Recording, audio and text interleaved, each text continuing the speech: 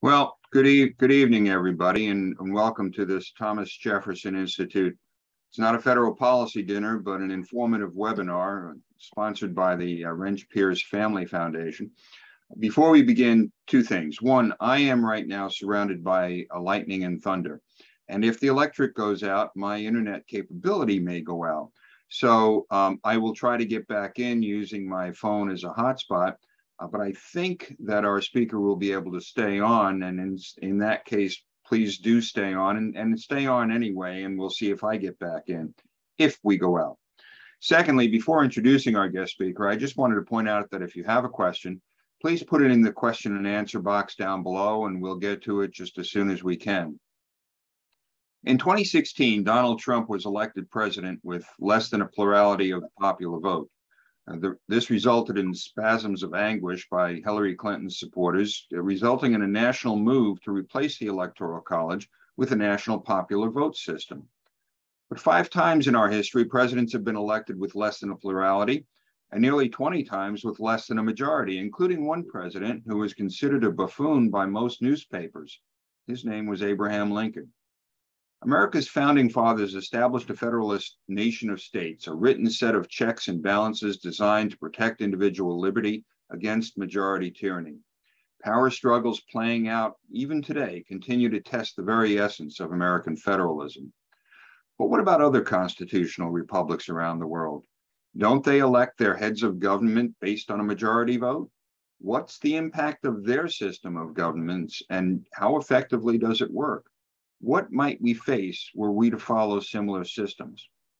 Michael C. Maybach is uniquely qualified to talk about these issues, having created Intel's Government Affairs Department and built a worldwide team of more than 150 professionals. In 2003, he became the president and CEO of the European American Business Council, where he grew its membership from 7 to 75 multinational companies, necessarily dealing with different government laws and systems throughout the world.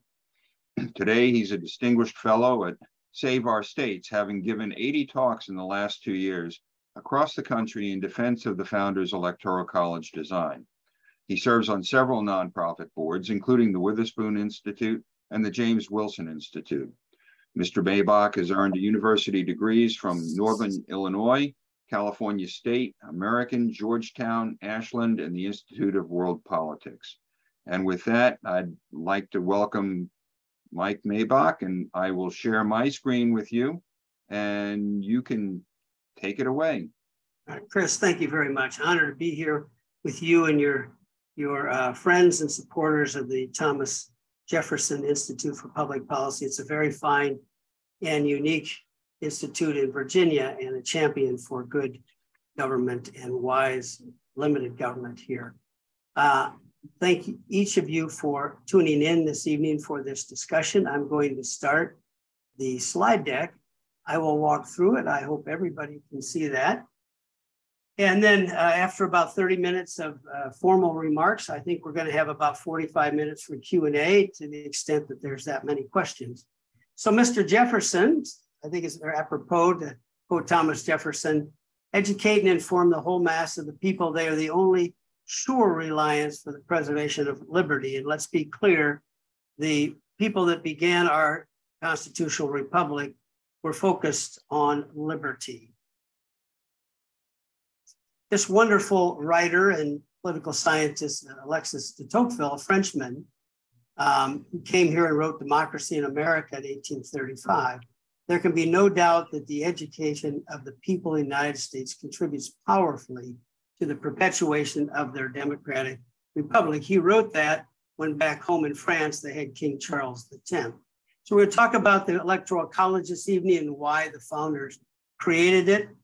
Some say it's an undemocratic institution that ought to be eliminated. It's even voter suppression. Al Gore won more votes than George W. Bush in 2000, even though Bush won 30 of the 50 states. Same in 2016. Hillary Clinton won more popular votes than Donald Trump, but he won 30 of the 50 states. So the question is, if we were with the founders, should the majority rule? So let's talk about that. And all the talk these days about save our democracy, I think Mr. Washington respectfully would say, save our republic. And we are a republic because we have significant curbs, checks, and balances on what a free and sustained constitution looks like. We have this rich inheritance of separation of powers, as everyone knows. Now, in the time of the American Revolution, the world was a pretty difficult place. Tyranny was everywhere. No one was voting anywhere except maybe in the Netherlands and England, and only certain wealthy people. Imperialism ruled the seas of the world. Ruthlessness across world history, really going back to Herodotus and Xerxes attacking the Athenians.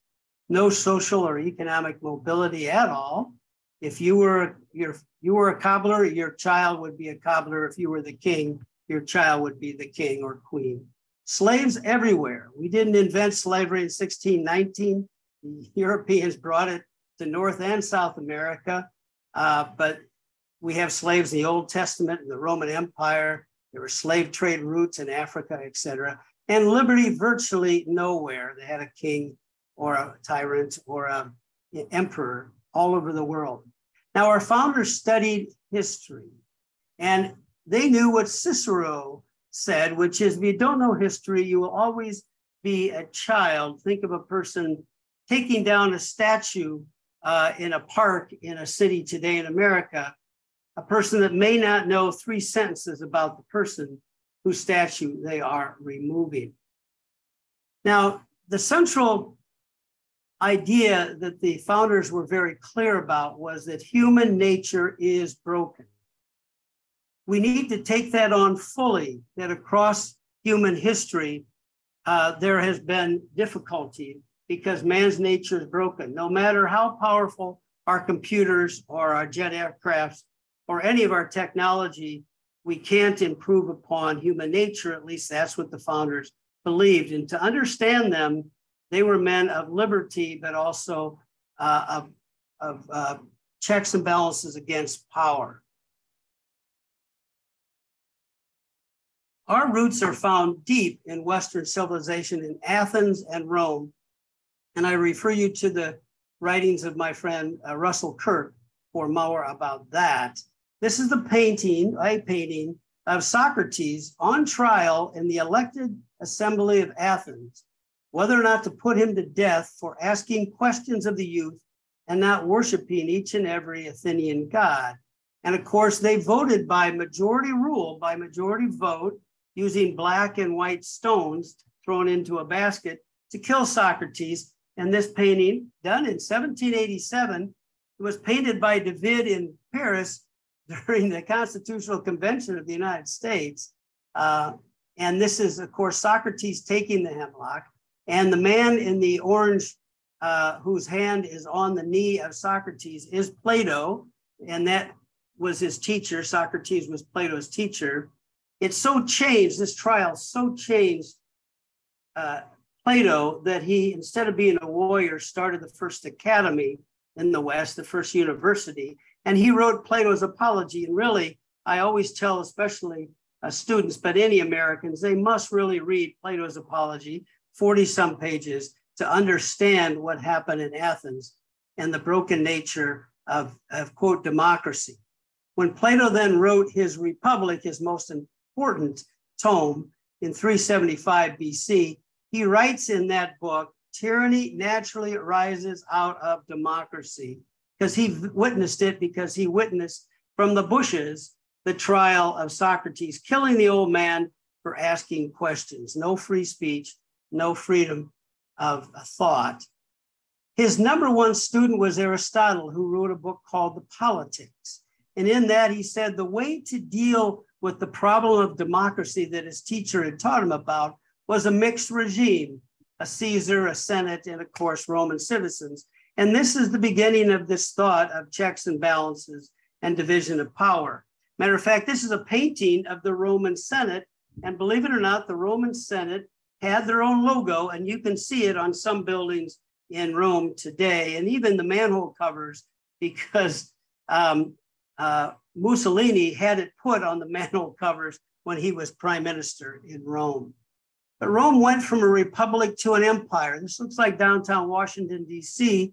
Our founders wanted us to be a republic, not an empire, and they feared we would become an empire as Rome did become.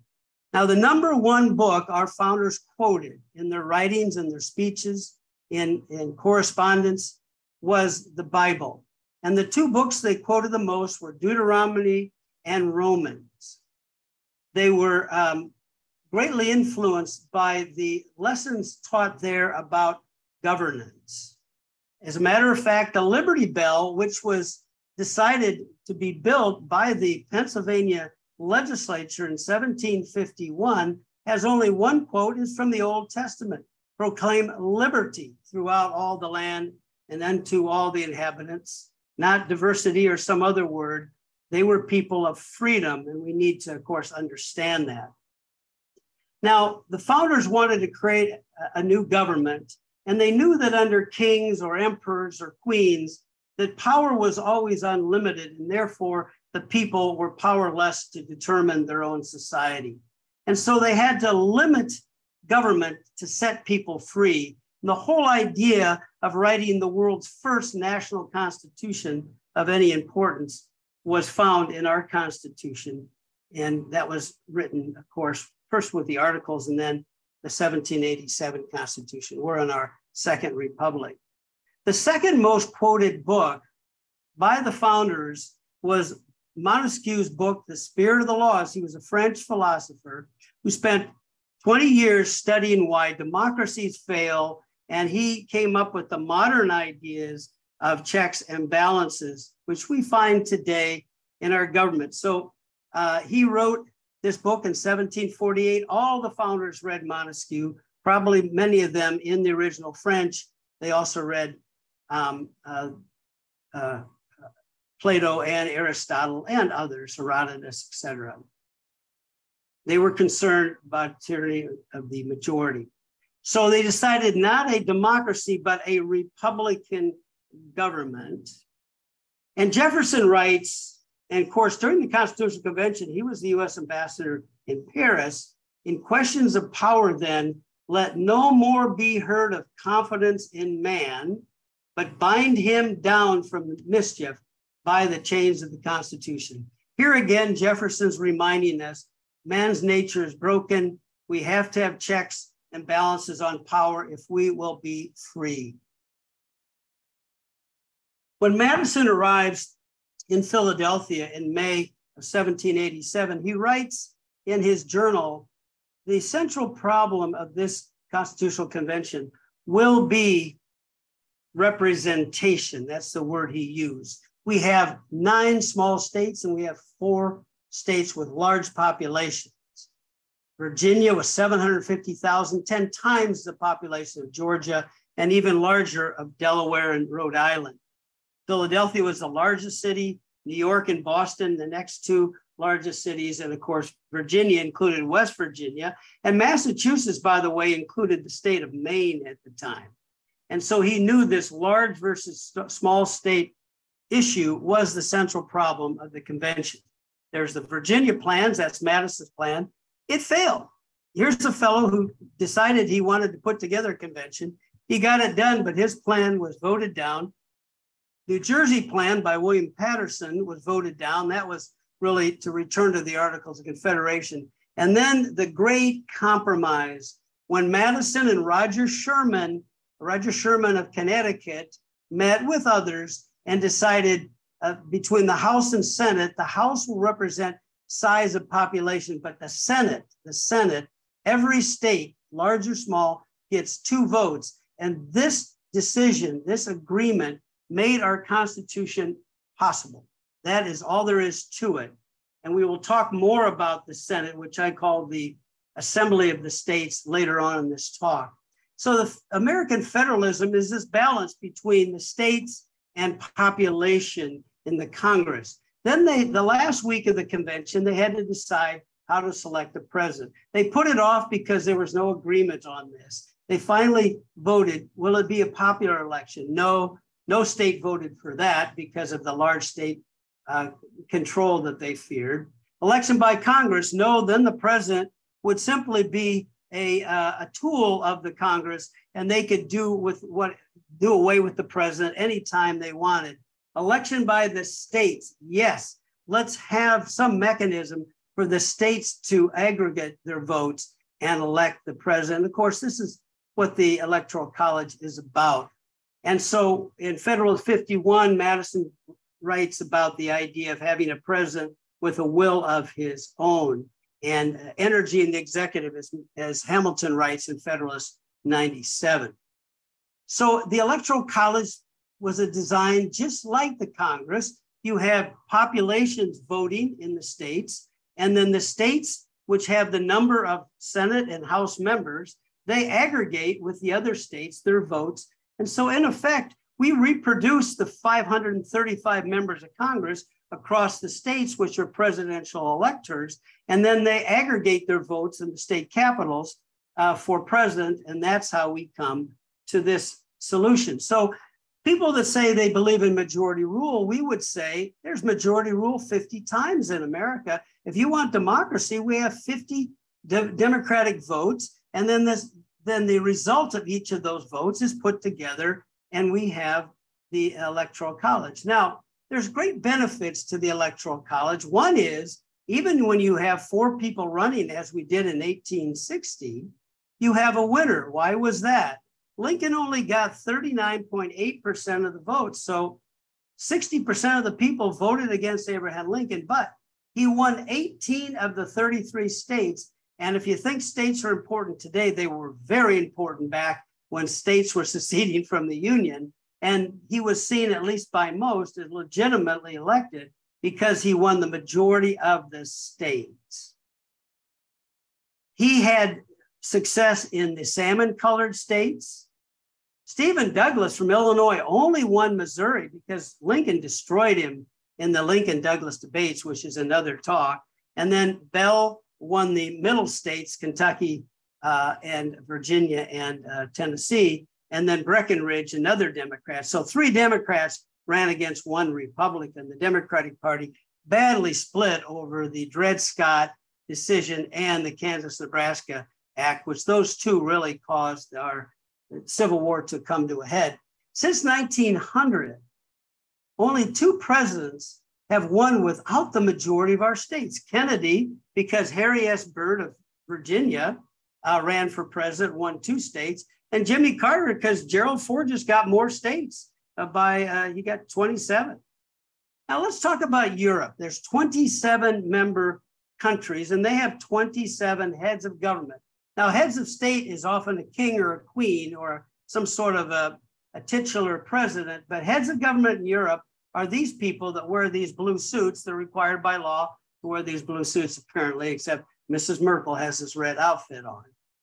Of the 27 heads of government in Europe, how many are elected by a national popular vote? Just 2.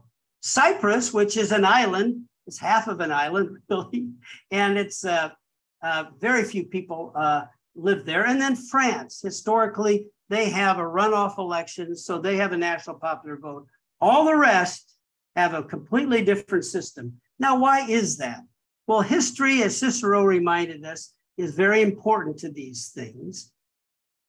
The French Revolution in 1789, the year we were putting our Constitution into action, they went from a king to a parliament, and by 1801 had a king again, Napoleon. So the French Revolution was a failure because of the way they designed their government, unlike ours. You had, matter of fact, a reign of terror for 5 years, and they invented the guillotine to make the mechanization of killing so much easier because there were so many people to do away with in that bloody revolution. Tocqueville comes to America in 1830 to write about our democracy because his grandfather lived through the revolution in France, and then his father through Napoleon, and now he had a king, and he asked himself, the Americans got rid of their king, and now they have presidents year after year after year, and we have a parliament, and then we have Napoleon, and then we have kings, and on and on. Why is democracy working in America? And of course, there was a second French Revolution in 1848 and led to the Second French Republic. They're on their fifth now. And look at this. The French Revolution in 1789 was the first year of our Constitution. Our Constitution is 233 years old. This is what's happened in that same period of time in France. They had a revolution and a national assembly. They had a first republic, then they had Napoleon and an empire. Then they have kings again, then different set of kings, and then a second revolution, the second French Republic, the second French Empire, the third republic, fourth, and the fifth. And of course, the Nazis took over in the 40s. And so, my gosh, their constitution is 64 years old, and yet their revolution began when we started our current constitution, which is more stable and secure. Of course, ours is. And across Europe in 1848, mostly because of famine, potato famine, and other blights to crops, great unemployment, 30 countries had revolutions and mob rule. And that really taught the Europeans, they really didn't like mob rule. Matter of fact, 1859, John Stuart Mill writes about, in his book on liberty, kings were to protect their subjects, but they came to tyrannize them. Democracy cured royal tyranny, and then elected majorities tyrannized minorities. This is the problem the founders saw. This is the Electoral College of Great Britain. If you're a teacher and you have a student that, or a friend that doesn't like the Electoral College system in America, ask them what the Electoral College is in Great Britain. Mr. Churchill, Mrs. Thatcher, Boris Johnson, never on the ballot of all United Kingdom. They were elected here after they were elected by only their constituency, in their case in London.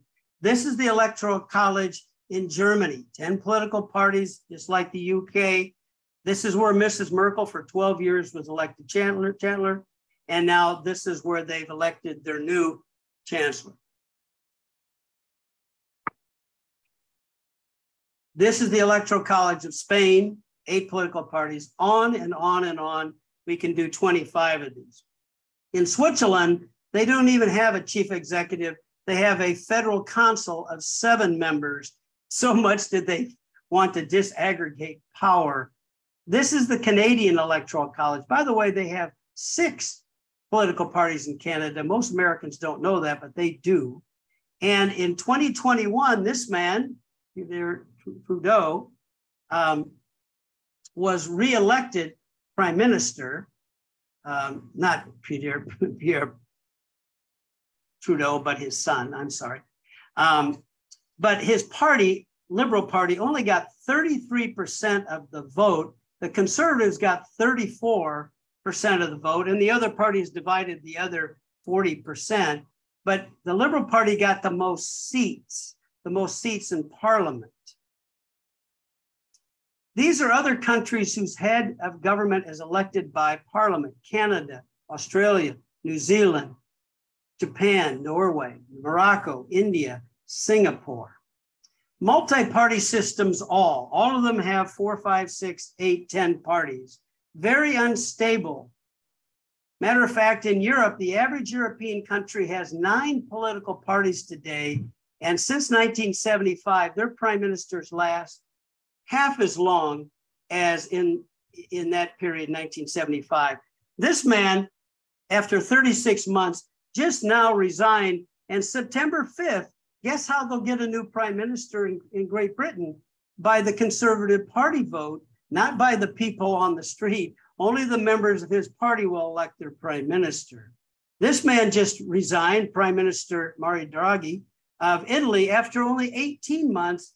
And this man in June resigned as Israel's prime minister after only 12 months in office. Now, in the 6 months in the overlap between Draghi and Naftali Bennett, they had a meeting, as you can see. But what would be left of their agreements if both of them are now out of office and were in and out of office in a period of 18 months or less?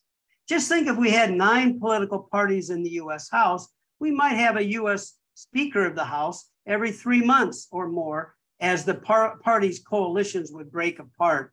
So majority rule, well, these are places you might want to vacation in. This is where they have the heads of government elected in a national popular vote. Iran, Nicaragua, Venezuela, Russia, Afghanistan, Mexico, Turkey, Zimbabwe. These are not stable places. Now, should the Speaker of the House represent the majority of vote? Well, majority of the House members, but for example, in 2012, John Boehner, elected by 234 House members who were Republicans as the Speaker of the House. Mrs. Pelosi was the minority leader, but her 201 congressmen in her party got 49% of the popular vote cast on House members, and the Republicans 48. So he was a minority speaker, so to speak. Matter of fact, 12 times in US history, we have had minority speakers when the opposition party had received more votes than the members that elected the speaker. But let's talk about baseball now for those that are tired of politics. The wonderful 1960 World Series game between the Pirates and the New York Yankees and the famous walk-off home run by Mazeroski. You can see him there in the dugout and hitting that home run.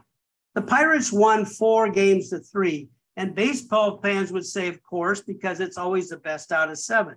But did you know in those 7 games, the Pirates scored 27 runs and the Yankees 55 in those games, the highest ever scored by a team in the World Series.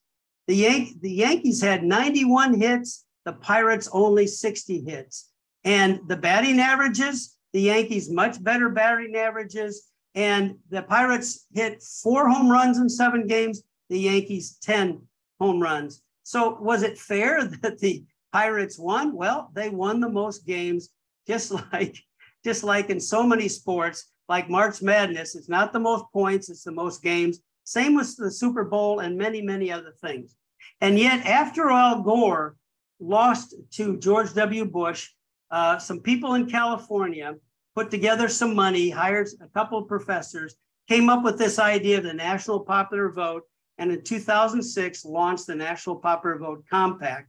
And 15 all Democratic legislatures have passed that compact into law with 195 electoral votes in their pocket. They're trying to get 275, which would create a constitutional crisis, which is why Save Our States was founded in 2009 to try to stop this. And we did defeat it in Virginia and Maine the last couple of years. This is the US by population. You can hardly find most states here. Half of our population is in 9 states. Are we really going to have a national popular vote where candidates only campaign in the large cities? Los Angeles County has more people than 41 states. Here's a different planet, Montana, very different mindset, different life. Here's Manhattan, the island of Manhattan. New York City has more people than 39 states, including Virginia. This is Central Park. It has 843 beautiful acres. How many of these acres are farmed? Well, actually, not one of these acres is farmed.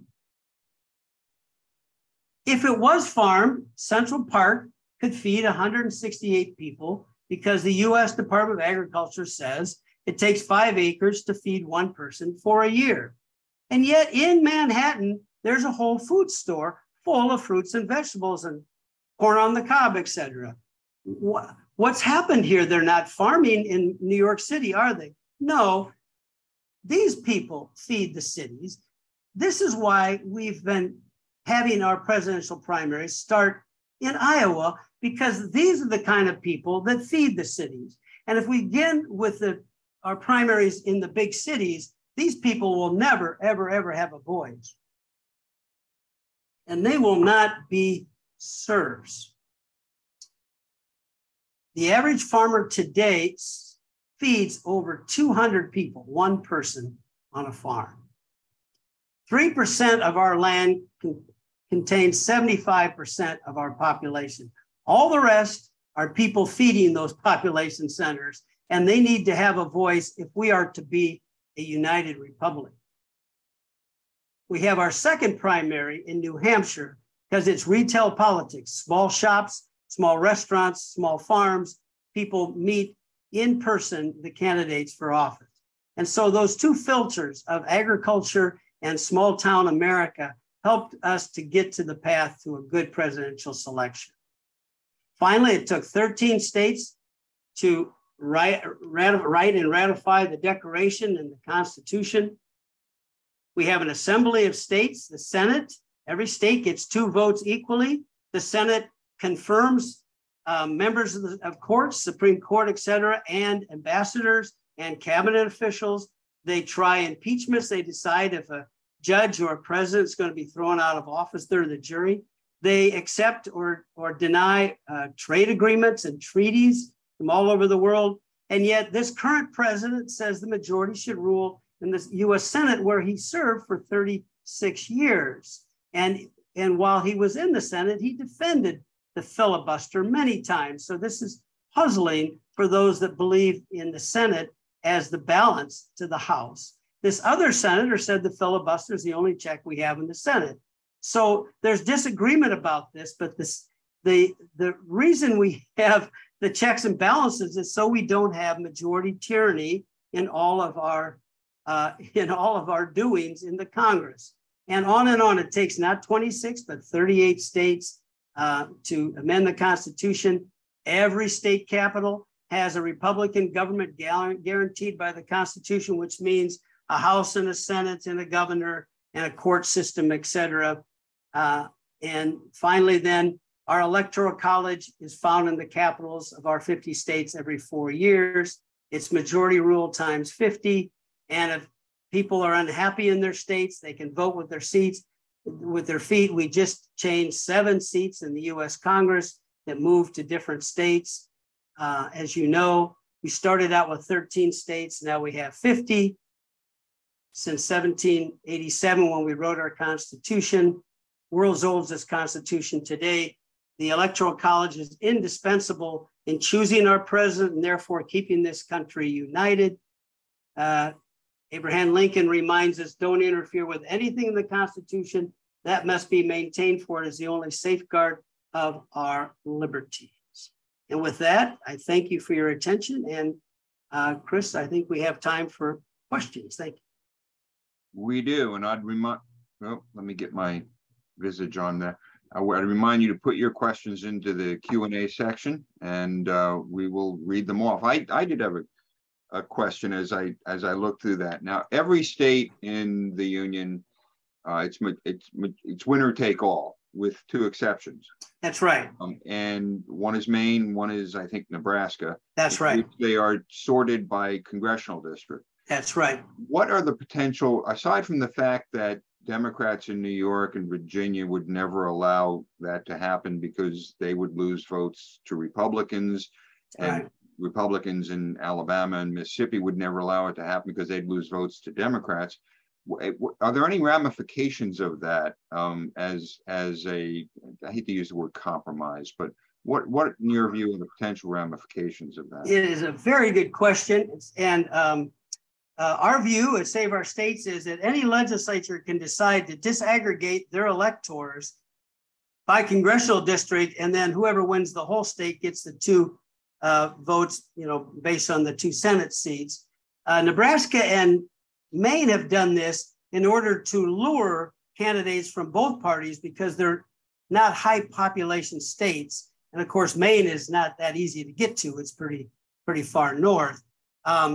If we had done this in 2012 in all 50 states, Romney would have defeated Barack Obama. He won that many congressional districts. So it does have it does make a difference. States can do that, Chris, but they don't because they know that the winner take all either attracts candidates of both parties if they're a toss-up state, let's say Ohio or something, or if it's a one-party state, they want to keep all of those electoral votes. They don't want to disaggregate them.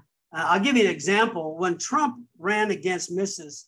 Clinton in 2016, I grew up in Illinois. There's 102 counties in Illinois. Mrs. Clinton won the state by popular vote in Illinois. Of the 102 counties, she won 12 and Trump won 90.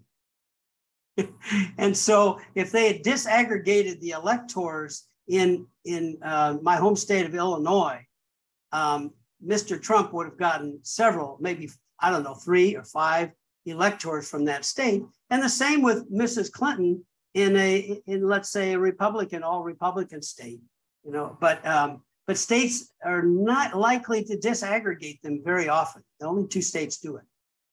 You and I were both at a dinner last night where we saw a map with the real estate all in red because it belonged to Republicans, but the population centers all in blue because they belong to Democrats. And I guess it's sort of the same thing. Again, let me remind everyone, put your questions into the Q&A. Let me ask, well, Gary Porter asks, a national popular vote is extra constitutional, yet the left drags it out every 4 years. Why do we let them? Hello, Gary. Gary's a friend from the Tidewater area. So it's a trick question. No, it's a good question. The compact clause of the Constitution says that states shall not have compacts among them unless the Congress accepts by a majority vote accepts the compact as something that can be allowed. The National Popular Vote Compact people have not taken their compact to the Congress, maybe because it wouldn't win there. I don't think it would, but they're rolling the dice to see if they could create a constitutional crisis. You know, I think you have to understand that folks on the left that want to take down this part of the Constitution want to take down other parts. And for example, those that want to pack the Supreme Court, and we've had discussion of that the last 2 years. Well, if you pack a Supreme Court and then you have something like the National Popular Vote Compact, maybe a packed Supreme Court would say, well, that's okay because the legislatures have passed it. So there's lots of equal protection clause problems with national popular vote. For example, Delaware has no early voting. In Virginia, I think we have 6 weeks here where I live. And so if we had a national popular vote with different voting rules, like in Oregon, they have all mail-in ballots and other states don't do that, we'd have a constitutional litigation about just the fact that the states have all different rules. I mean, Georgia just changed some of their rules, which are actually more liberal than Colorado's are. So there's different election laws around the country. And it's another reason why the left in HR 1, that was the first bill they put in, was to try to nationalize our elections as part of this whole idea to have a national popular vote. So these things have to be seen as one whole plan, if you will, on changing our democracy, as they say. Elena asks 3 questions, and a couple of them are pretty easy. I think they're pretty short to answer. How is the number of electors in a state established? And how is it decided whether a candidate who wins the state gets the electors or partial electors, which I think is probably a follow-up to my question. Yeah, thanks, Elena. Good question. So I live in Virginia. We have 11 U.S. congressional seats in the House of Representatives because of our population, which is about 9 million, not quite. We have 2 U.S. senators because we're states. So Virginia has 13 electors because 2 senators plus we have 11 in the House. That's how you do it. Wyoming, I think still has 1 House seat. Still 1. And so that means they have 2 senators, 1 House seat. They have 3 electors. Now, except for Maine and Nebraska, whoever wins the popular vote in a state gets 100% of their electors because the state legislatures decided that would be the rule. The state legislatures decide how electors are chosen.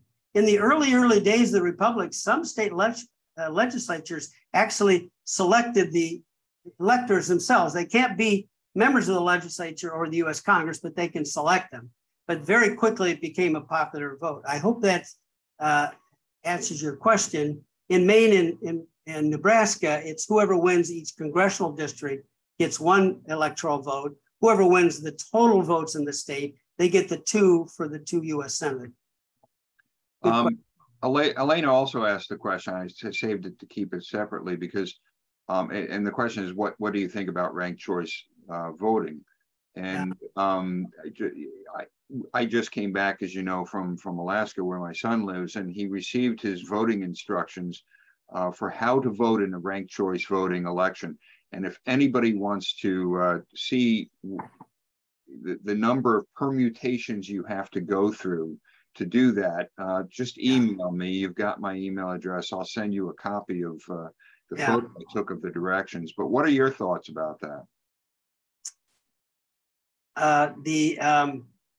One of the wonderful things about the Electoral College is we have a two-party system. Remember when I went through the slides and I said the British have 10 parties and the Spanish have 9 or 8 and on and on. When you have a parliamentary system, you have 3, 4, 5, 6. The Canadians have 6 parties in their parliament, for example, and 6 parties on the ballot. You get this disaggregation of a sustained majority to keep a government together. We only have a two-party system in the United States with 320 million people. I mean, that's stunning that we only have 2 parties. It's because of the winner-take-all presidential primary. Ross Perot, when he ran for president in 1992, he got 20% of the popular vote nationally, and he won 0 electors. And Eugene Debs, who ran for president as a socialist 3 times, on one occasion got 19% of the popular vote in America and got 0 electoral votes. And what the Electoral College system says to politicians is, if you have any serious intention of becoming president or vice president of the United States, you got to join one of the 2 teams, which really then reverberates down to all the different offices in the legislature, because people start at the local and state office before they become congressmen. They work their way up. Harry Truman was a county commissioner, like I was when I was in college. I was a county board member.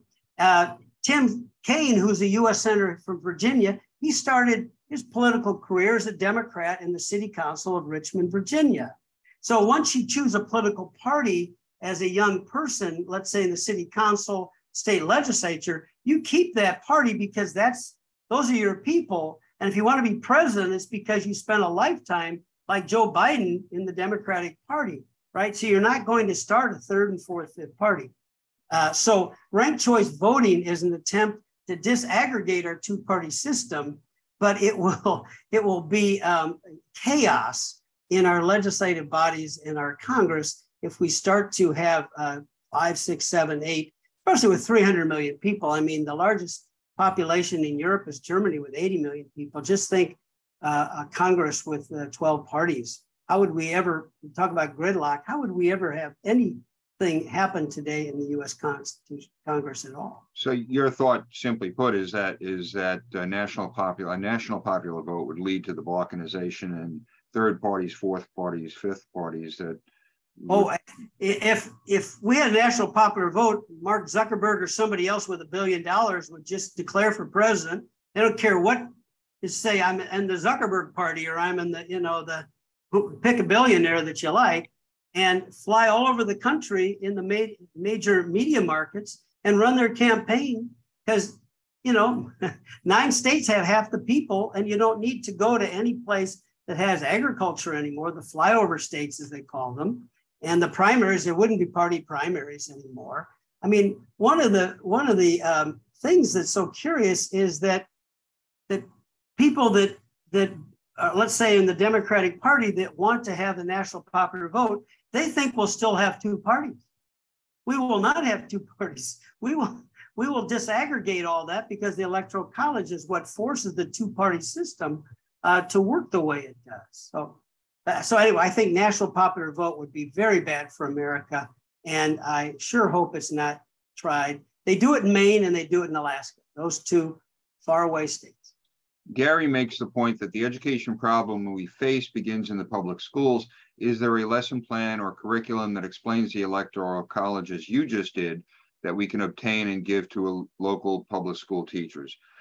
While you think about the curriculum, let me just say that we did invite teachers, a number of teachers, to participate in this, and some of them may have.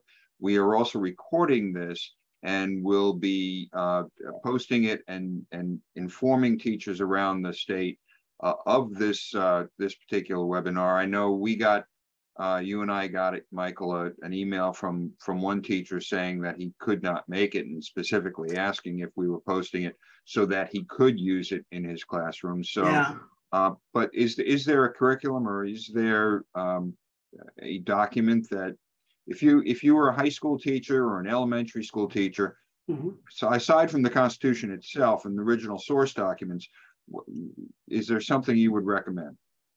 Well, there's a woman who's associated with Save Our State named Tara Ross, R-O-S-S, and she has a video on Prager University, which is the #1 viewed video of any Prager video on the Electoral College, and wherein she explains it. She also has written two significant books about it, and she's written a children's book on the Electoral College as well for grade school kids. I've made a note because typically I speak to college students and above. I teach Rotary clubs, different civic groups, and I'm just not aware that there's a K through 12 set of materials just on the Electoral College, but I've made a note to ask around and see if I can find out. Terrific. And if you do, let me know and we'll get it out to folks. Okay, thank you. Kenneth makes the point the population knows little about how the Electoral College works. Largely, it has been a rubber stamp or ignored. A number of abnormalities of electors have occurred over the last 100 years to no event. And I assume that's a reference to, for example, in 1976, I think it was 76, someone voted for the Libertarian candidate for president from Virginia. How can we explain the true importance of the Electoral College for the future and where it will be critical? Well, Chris mentioned that on 5 occasions we've had non-majority rule instances. The first one was in 1824 when Andrew Jackson won the plurality of votes. There were 4 candidates, including Henry Clay, John Quincy Adams, Andrew Jackson, and one other candidate. But no one won the Electoral College, so it was thrown into the House of Representatives, where each state delegation votes with just 1 vote. So everybody from Kentucky had 1 vote for president, et cetera. Henry Clay and John Quincy Adams threw their support together, and John Quincy Adams was elected even though he had fewer votes than Andrew Jackson. Jackson, 4 years later, came back and won the presidency twice outright with the Electoral College and the popular vote. The next time was in 1876. 1876, this is a Hayes-Tilden election where Governor Tilden of New York and Hayes, Rutherford B. Hayes, were almost tied in electors. I think it was 151 to very close to 151. But there were 3 states that hadn't reported, Florida, South Carolina, and Louisiana, because they all still had troops from the Reconstruction era. And, and the deal was made in a commission. They had a commission to decide the presidency. They gave it to Hayes rather than Tilden, but President Hayes, a Republican, had to agree to withdraw all federal troops from those 3 states. And he immediately, upon being elected as commander-in-chief, withdrew all the federal troops from the South. And of course, Jim Crow then took hold in the South. The others were, we've already talked about George W. Bush, Hillary Clinton, and Trump, et cetera. Jacqueline, who clearly is a teacher, indicates she would use this in her classroom. She'd love to have the PowerPoint. Can that be made available to anybody on request? So I've just given it the PowerPoint on this video, and this video will be available. No, that's they don't send out PowerPoint slide decks. They go online and they get changed, and all of a sudden you're responsible for what the changes are made. But there are other videos as well. There's a group called Moms for America where I have 4 different videos about electoral college and slavery, electoral college and the party system, et cetera. And so there's 4 different themes on Moms for America. You just go to the website and type in my last name, Maybach, and you can get that. And you just, you know, I have a TED Talk. So there's lots of videos available. Where does she teach? I don't know. She may answer that question, but somewhere in Virginia, I assume. She makes the point that there is no standard, there's no sort of curriculum, and it's true. Curricula in Virginia is decided at the local level, as it probably should be. Well, it's a good topic for us. Honestly, I just don't know about K through 12 materials. Now, as you mentioned, Chris, I go around the country and around Virginia where I live, giving this talk. I visit high schools. I'll visit a grade school and try to explain it to them. So if she's around somewhere here in Northern Virginia, maybe I'll come to her school. Well, you and I should have a conversation offline about whether or not creating some documentation, even, I hate to say it, a graphic novel, that would help explain this in simple terms to young people would be good. An anonymous member makes the comment that the recount of I hadn't thought about this, recount of the Bush-Gore election in Florida was a nightmare, and that if the popular vote was as close as it was in 2016, it would dictate a recount of the entire national vote. That's a wonderful point. At one of my other presentations, I make that point. I have a picture of the Titanic. And then if you've all seen the movie Titanic, remember, as soon as they hit the iceberg, the designer of the Titanic is on board the ship. And he gets out the diagram and he says, we designed the different compartments in the ship, and for budgetary reasons, we didn't close and seal each one. So remember, he says it's going to leak from this one, and they actually could predict exactly how long it would take for the Titanic to sink. And it happened that way. So the wonderful thing about the Electoral College, if we have a Florida recount, we have the compartment sealed. We don't have to recount the whole ship of state. And if we had a national popular vote and we have a problem in one state reporting and say, well, we're going to have to recount, 180 million votes? Are you kidding? That would take 6 months and a litigation forever. We would probably never decide a president with a national recount. And so one of the great strengths of the Electoral College is all compartmentalized in the USS Electoral College, which doesn't sink. The Titanic is a great analogy. It is. I should put that in the speech here. Well, I will indicate again, if anyone has any questions, please put them in the Q&A section. And since sometimes people put it in the chat, no, they didn't. We may be approaching the end of this. Jacqueline says she teaches in Virginia. In Virginia, yeah, which I assume. Maybe offline she could tell you where she is in Virginia. Jacqueline, you have my email address. Please please email me or give me a call at our office number. I'll get back to you and maybe we can have a discussion and you can be the one to help design something that we can use around the state. Maybe I can end with just a story, Chris. Yeah. The view behind me, of course, is Independence Hall, as it is today and as it was in 1787 and frankly, 1776 when they wrote the Constitution. Remember, they chose these green colors because, of course, that's the color of the House of Commons in England. If you think about it, and the Senate is the U.S. Senate is the same color of the House of Lords, which is that royal, that sort of burgundy color. And we see this in some state capitals. But right behind me is where George Washington sat for those 3.5 months. He never said a word as a presiding officer. He never put his thumb on the scale. He never said a word for or against an argument during the debates because, he was really wanted to be the independent chair and not be seen as favoring a small or a large state, especially because he came from Virginia, the biggest state of them all. However, we are told that during the meals, when they would go off for a meal, he would say to these delegates, we need to have an independent executive. Energy in the executive, as Hamilton writes in Federalist 78. Because when I was running the revolution in America for 7.5 years, all I had to appeal to were the 13 members of the Continental Congress, one per state.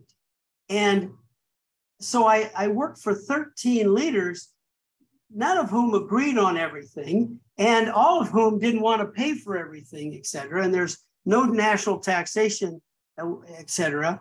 And what we really need is, during time of war especially, was to have a strong executive that's independent, can be the commander-in-chief. And he would ask these delegates, have you ever been on a ship in a storm that didn't have a captain? What would it be like to be all these crew members, all these sails up, a hurricane is coming, and nobody's in charge? You need to have a chief executive, a commander-in-chief, especially in time of war when the storms are coming. And that's why we have this presidency and not a prime minister like the rest of Europe has. And every 4 years, no matter what, even in the middle of Civil War, we had a presidential election. I showed you the slide about France, where they have all these kings and tyrants and on and off and different constitutions. And we've had the same constitution for 233 years, through thick and through thin, through Depression, World War, on and on, impeachment, et cetera, and we've survived. So it's a wonderful constitution and something to be sustained. And there is, it looks like there's one other question. I think there were people telling you how great you were. Well, I'll send them. And indeed you were. Your command of the facts and the details and frankly sort of the trivia was just superb. And I'm tempted to say you were wasted in business, because you would have been a great teacher, and frankly at this point we could use you in the classroom. If any of our audience belongs to a civic group, or they teach, they go to college and want me to come and speak to their classes, I speak in universities all the time, and I'll be happy to visit Rotary clubs, Republican groups, Democratic groups. Could you give your email address so people can contact you if they? Yeah, if they think it's my initials, MCM, so Michael Charles Maybach, MCM at my last name, MAIBACH.US for United States, not .com. So it's MCM at Maybach.us. That's it. And if you've, and I don't charge anything. We have a travel budget. I spoke in Dallas, Texas last week. In April, I was at Harvard University, and in June at Hillsdale College. So I do this. We travel all over the country, just giving this message so that people can defend the Electoral College. From Harvard to Hillsdale, that must have been an interesting experience. At Harvard, some of the students tore down the signs inviting them to my speech. At Hillsdale, I think nobody tore down the signs, but it was all good though. Happy to be both places. I hope not. Well, thank you again, Michael. This has been outstanding. I know you've got a couple of other presentations in your pocket. We may have you back again. And thank you, all of you who tuned in. I appreciate it very much. I hope it's educational and helpful. We will put this up on our YouTube channel, and I hope you can make the next one. Thank you very much. Thank you. Good night.